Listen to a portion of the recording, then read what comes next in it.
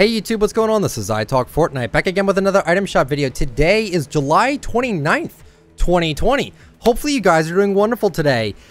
Oh man, I'm not expecting anything new today because we're supposed to get something new tomorrow, but maybe a uncommon... Oh, a new wrap? Oh god, Dynamo. Okay, so Hush is back with the back bling black stripe, the Silent Strike. I said Dynamo's name. I can't believe I did that. The weathered black wrap. Again, it's so weird to see these skins from that Shadow or Ghost skin pack, whatever it was. Because by themselves, 1,200 V-Bucks almost seems like a scam now because you could have bought them all for, what was it, 20? 25? I don't remember the price on it. Complex is back with the back bling purple jam, the Street Shine. Whoops, the paint splash of wrap. I skipped over something. Whoops. I think it was the Exile glider. The Exile glider, yep. Yep.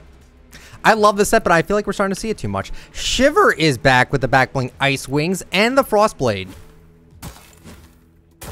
All right, the Fighting Fish wrap. This is really nice. You can like, the scales are moving.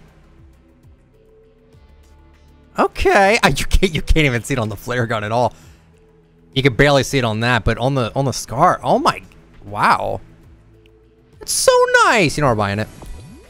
Alright, shop will be really good tomorrow. I'm excited for that. Rock, paper, scissors. Great emote. Pathfinder is back. Smooth Moves is also back.